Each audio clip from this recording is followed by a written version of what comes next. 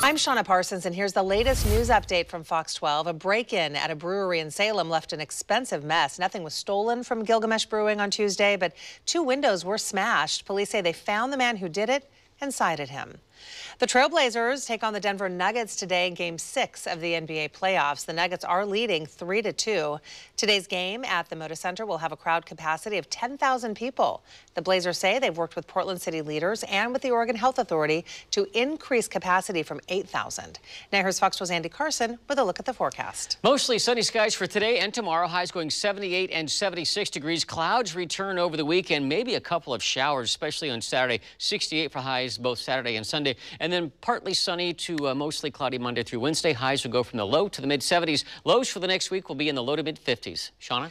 Thank you, Andy. For news and weather updates anytime, just download the Fox 12 app on your phone or tablet, or you can log on to our YouTube channel at youtube.com/Fox12.